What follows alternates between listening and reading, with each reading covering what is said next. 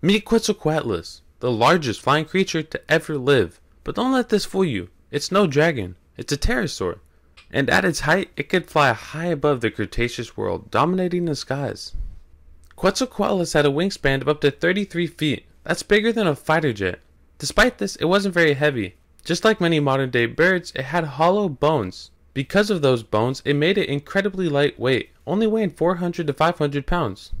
Because of this creature didn't flap its wings aimlessly. Quetzalcoatlus was an expert soarer, using thermal updrafts to glide for long distances without wasting energy. Unlike modern birds of prey, Quetzalcoatlus wasn't a hunter in the traditional sense. It likely fed on small vertebrates, carcasses, and possibly even fish.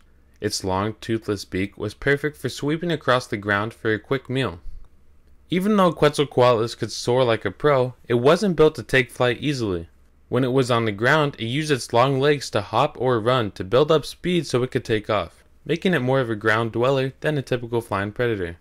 So, while Quetzalcoatlus may have ruled the skies in the Cretaceous, it was adapted for a life that balanced flight and terrestrial life, hunting from above but relying on the ground as much as the air.